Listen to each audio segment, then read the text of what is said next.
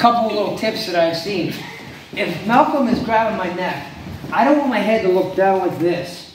If I'm looking down to the ground, he's gonna be able to snap me down, he's gonna be able to control me, he can get my back, he can throw me, he can knee me in the face. It just becomes, life becomes really miserable. So remember, your body follows your head. That's just a common rule for anything. If my head's looking down, he can snap me down. So when he goes to tie out with me, I want my head to rest on him just because he pulled me in.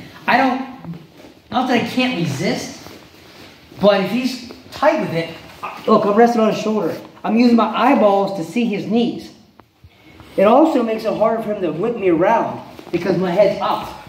Okay? I'm blocking the knees, My head's up. Look, it's not as easy to whip me around. And it allows me to strike. It allows me to strike, and it allows me to work on my movement and defend. Okay? So, that's why his mouthpiece in. So, from the defense, my head's here. If I go here, I'm going with my head. So it puts me in trouble, okay? Couple little blocks for the knees. One, you're gonna block, your hands are out like this. So as he's here, my head's up, I'm blocking out here. Don't pull him in close to me, because he might go in front of my knee, or in front of my hands and hit my face. I don't wanna pull him too far out, but I'm kind of in a neutral position, I'm blocking here. Okay, see I'm blocking his thighs, blocking his thighs, blocking his thighs. My head's up, still blocking. That's first block. Second block I can do, my hands can go straight to his hips. So if he goes knee, I'm controlling his hips, so he can't put his knees into me. Okay? That's a nice block. Just post on the hips, so his hips can't come forward to throw the knees. Alright? One of my favorite blocks, hand goes here, this hand comes here, my elbow goes right past my wrist. This elbow's up, kind of blocking my side of my head. As the guy knees, my elbow is going to pierce his thigh.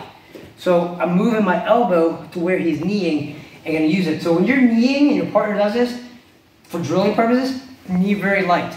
You throw one or two knees like that, you're going to stop kneeing, promise you that. Okay, so if Malcolm's here, I cover here, look my elbow, boom, there's one, boom, I just move my elbow where that knee's coming from, and then I can block it. And that's all he needs is one of those. He's going to stop kneeing me pretty quick, okay? I can switch, okay? But this knee just penetrates that thigh. It's a big muscle knot. It's like, you know, just shoulders. Very powerful, okay? The other way you can defend the guy tie clinch, he comes in here. Now, before he knees, as he goes to pull me in, I do like the limbo. So my hips go in and my body goes like this. I go to a body wrap. There. So as soon as this guy grabs my neck, I don't stay like this. One of the people's first instincts is to try to defend already. Malcolm grabs my head and I go, oh no, he's kneeing. He didn't even do anything yet. All he did was grab my head. So my first instinct is to automatically start defending. He didn't do nothing yet. So what am I defending? Something that didn't happen yet. So as soon as he grabs me, I'm already going here. Now this is the body wrap and break down the base. I feel my head coming, my head goes up, my hips come in, and I'm looking for the body wrap. That's one way to defend the knees and they close that gap. If my hips are against his hips, he can't knee me because he's already losing his base and his balance. Does that make sense? So, just for basic, I'm going to show you guys how to get out of this next. But right now, there's your basic block. Okay? Hip blocks. Alright, so they're your basic blocks, or walk in and hip in. You know, most of us are guys in here, so you know, be aware of it. Don't knee and walk into the knee because it might hurt. But if you do it right, tell your partner, I'm just going to work on getting in as soon as you tie my neck up. And he can grab your neck, you walk in, hip in, and body wrap. What happens is his arms get caught inside of us. So if he hips in and starts body wrapping me, my arms get stuck like this, and they're kind of pinned between us. I get a good body wrap. You can't lose that, you're kind of pressing your elbows against your chest. He's pulling me in, so I'm getting that feeling. He breaks my base. Okay, it's a really good way. I did use it on Muay Thai guys before. I was demonstrating it with one of the guys I was friends with that does Muay Thai. Went to Thailand a few times and trained with those guys. And it works. I showed him. He's like, I've never seen that before. It's pretty cool. And he didn't think it would work. And I showed him through us going back and forth and trying it, and it works.